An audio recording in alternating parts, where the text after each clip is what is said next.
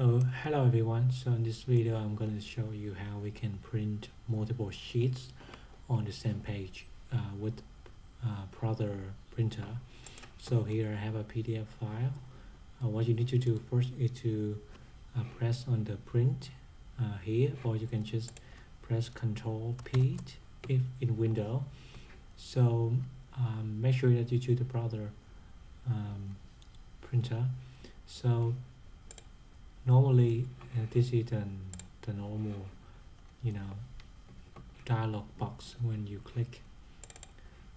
So first thing we need to do is that we need to click multiple pages per sheet. Okay, so when you click on this, you may have the custom right here at the default, but you want to select 2 per page.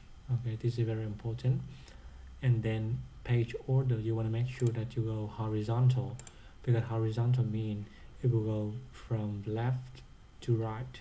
Okay, so that's what we want. And then in my case, I also want to print on both sides of paper, and flip on long edge. For the orientation, I'll just keep it as portrait. Alright, so this is pretty much, and this is a print preview, you can see.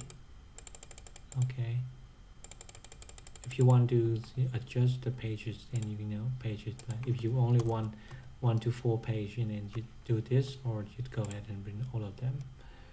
And then click print. I can really show you on my computer, but this is basically what I do. Hope this helps with your case. Thanks for watching.